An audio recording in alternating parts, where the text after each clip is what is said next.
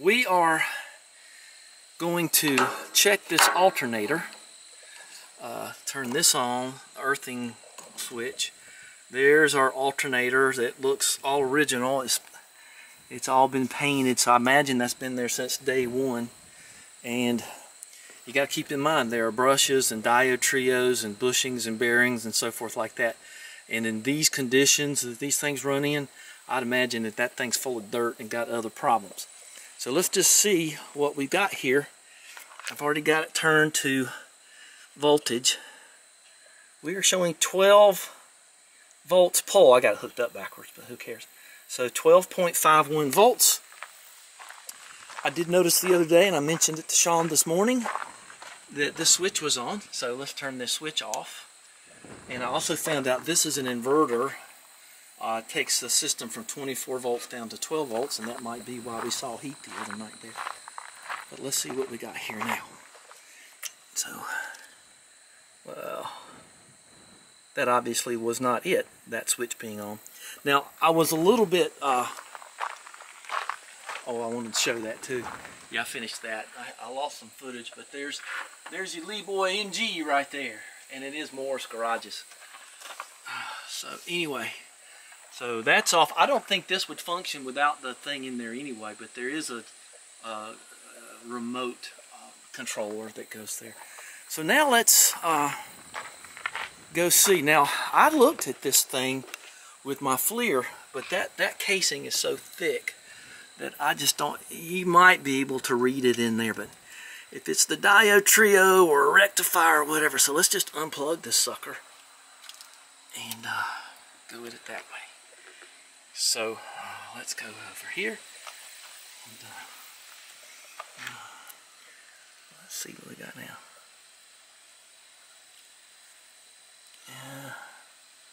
Well, the voltage,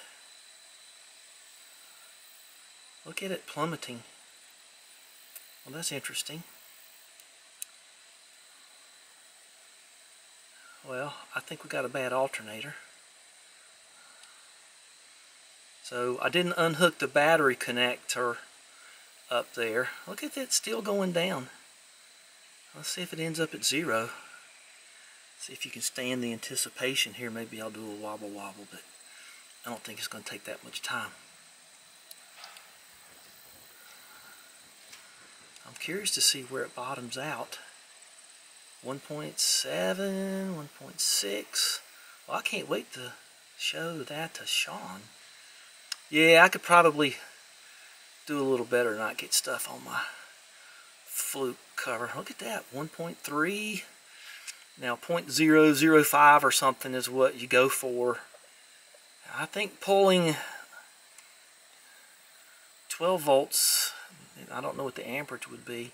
If you've lost a diode, one of the diode trios of the alternator, you're not going to have a tremendous draw through that. It is dropping precipitously, indubitably. I don't know where she's going to bottom out, but she's still going down. I've had trouble with alternators doing this before. I'm just curious as I can be here. We're going to be down under a volt here soon. Yeah, she's slowing down some. But she's still going. It's going to rain here pretty soon. I don't want that to touch the post. Well, that seems to be the, you know, it might bottom out more than that. I don't know. So we're right at a volt. So that's better than 12 volts. So there could be some other, let me get this inside. I don't want to get rain on it. You can tell by the funky looking clouds and everything that it's going to be, it might be a stormy afternoon. I think that's kind of what they're calling for. So I'll let him know and see what, well, it is sort of, oh, it's just weird looking up there. I'll put some dielectric grease on it because I'm just that kind of guy, even if it's not working right. Alright, let's get that up in there and then that'll help out in the future. But for now, we're going to do that, so when he comes and picks it up, he won't suffer any ill effects. So alternators certainly can charge when they have their odd problems. So I'm glad I didn't have to take that battery terminal off. And once again, you can see the paint back there. You know that alternator is original. What is that thing? Oh, Delco Remy, made in USA. So that shouldn't be too. I probably got one here, but the thing is, I probably got 3 of them upstairs that would probably work. But this ain't. I don't have clearance to do that yet. As a matter of fact, I think I might have one right here. And these are your 1-wire ones. Now, I guess I could do that, but I don't really want to bypass whatever other systems they have to see if it's charging. But yeah, I'm sure that there's one in there. Up Doc Auto, yeah. Well, that's the Denso one off the TR4.